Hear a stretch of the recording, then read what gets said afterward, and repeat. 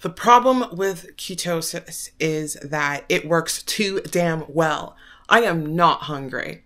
Too damn well. So I'm doing a too mad today. Welcome to a too mad keto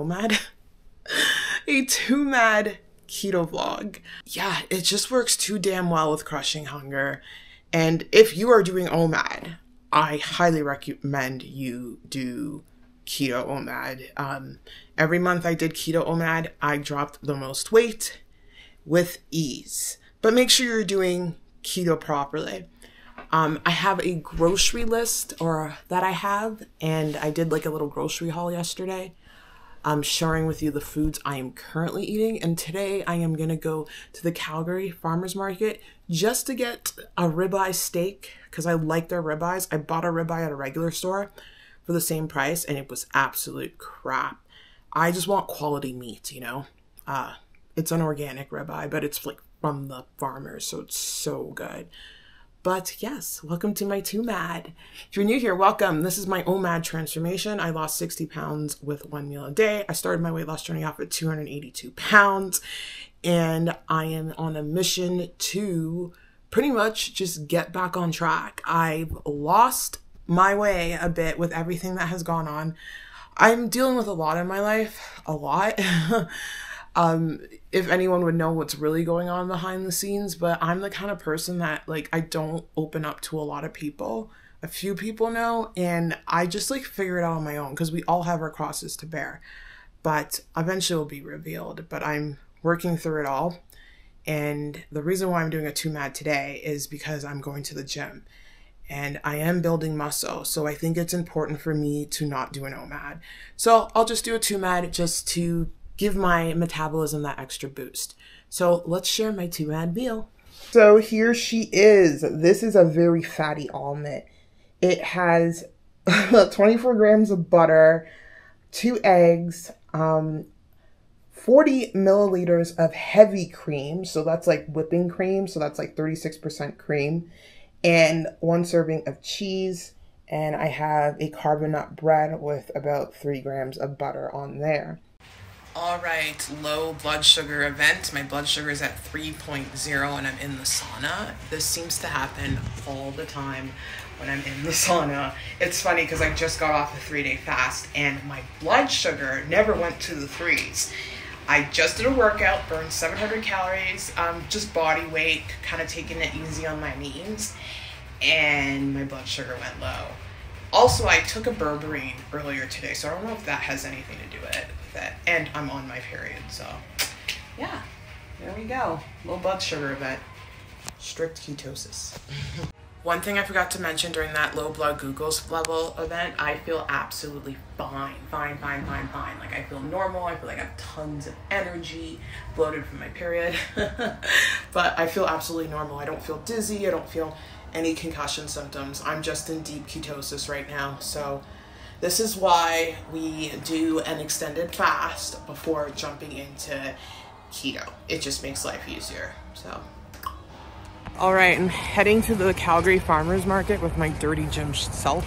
Well, I changed clothes at least, and I am so cold. It's only 7 degrees, but I'm cold with this low blood sugar now. I'm burning fat, so I'm gonna get a ribeye and some vegetables.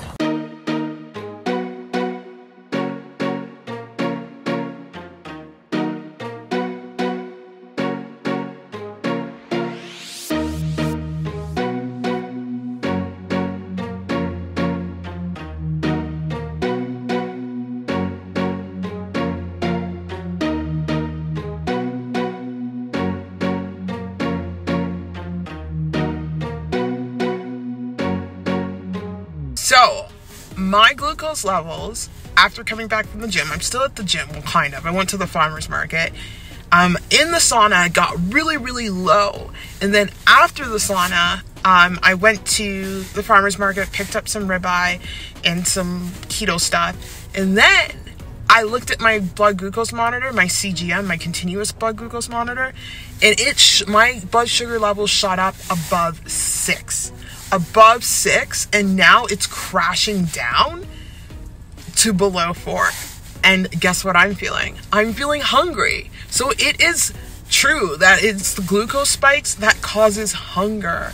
And I wasn't hungry all day until now because I'm doing keto. So the body's so smart. Like, the body is so cool, and I love that I have this CGM because I'm just learning so freaking much. So I'm doing a 2 match. So I didn't eat.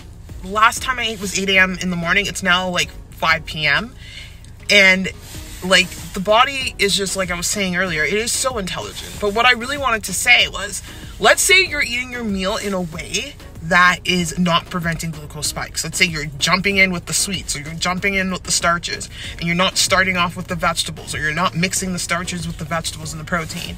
And then you eat that meal, and then you're hungry afterwards. Why? Because you just spiked your glucose levels, and consequently your insulin levels. So that's why this food order hack is so crucial in learning how to do and learning how to eat in a way that prevents glucose spiking, because it's going to help teach you to keep the weight off. So it's happened many times where people would eat a breakfast and they would be like hungry right after because you're getting glucose spikes. So the key is to flatten that glucose curve. Flatten the curve and eat your vegetables. All right, let's get this little 2 mad going. A little bit dirty there.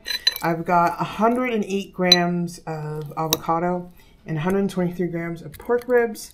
However, we're gonna deduct the bones, so I'll let you know what that is after I eat. All right, cooking away, cooking away. I had some meat that I needed to get cooked because if I didn't cook it, it would have spoiled. So this is turkey. I'm gonna have to eat this. I didn't eat the cookies. I bought these at the farmer's market today, but they're good on their own. Like, I don't know. I don't know what these are.